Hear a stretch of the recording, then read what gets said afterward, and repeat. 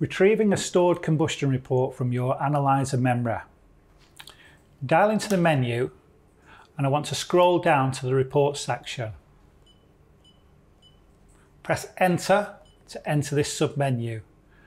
Combustion is the one I want to retrieve. So again, I'm going to scroll down and confirm that with the enter key. View reports. At the moment, we're on log number 3. That was the last test completed. If I wanted to retrieve number 2, because I'm on the active line, I can press enter and come back to number 2. I can confirm that now.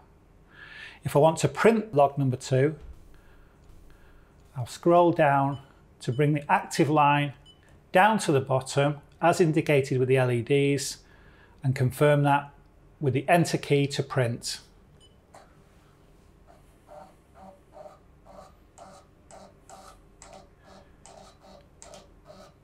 You'll see that the log number is also printed on your test report.